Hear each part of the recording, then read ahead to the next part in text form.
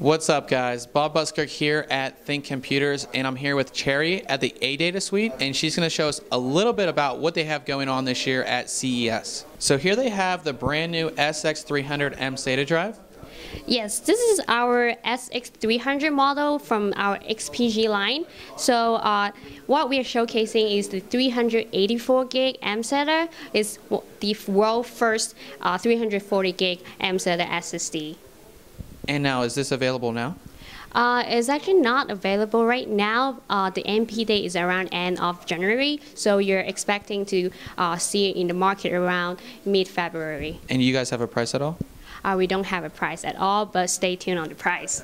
So here, Adata has a really cool sort of all-in-one device.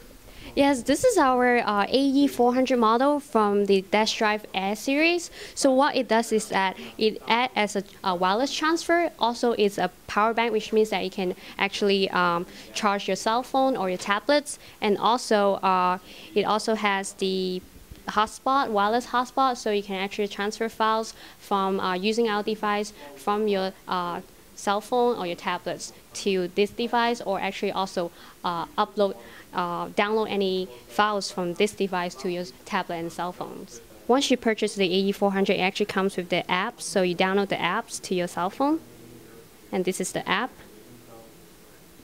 And since this is actually also a card reader, or it has a USB 2.0 and also another port to power your cell phone. So you can actually put your SD card, or also install a plug-in an external hard drive or like USB drive. So right now we have videos. So you have options to actually live stream the videos from this device, or you can actually press this button whereby it says downloads. So right now it's actually downloading the videos from this AE400 to my cell phone, and the speed is really fast. Or also you can actually upload any pictures in your cell phone from this device to your SD card here. So you go to local files, pictures, and you see all your pictures here.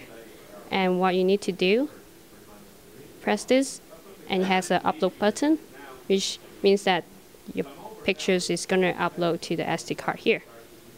And this is both Android and iPhone? Yes, this is both Android and iPhone. And now this is available now? This is not available right now, but you'll be expecting to see in the market around like beginning of February. And do you have a price on that? We don't have a price on that. So here we have the next generation product, sort of like the next gen of SATA. Yes, we have this new product right here. It's going to replace SATA in the future. We're going to launch with Intel's new Haswell platform, and this is called NGFF, next generation form factor. And this is, look at this size, is really small and narrow, and it usually go really thin. And it goes to those really thin laptop ultrabooks. And the size is from 64 up to 512 gigabyte, I'm sorry about that. And yeah, the speed is probably compared to the SATA 3 speeds for now. And it's gonna go faster because it has PCIe connections also. That's about it.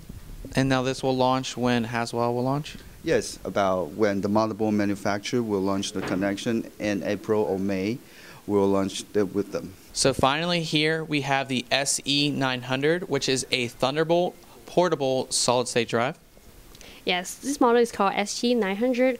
As Bob said, this is a Thunderbolt SSD, external SSD drive. And what it does, that the maximum capacity on this is 256 gig. And this isn't available right now, is it? It's not available right now. We don't know the price yet. Will you be launching different capacities? You said 256. Will that just be the base capacity, or you have 128? We're definitely going to have 128, or definitely maybe like 512 gig too.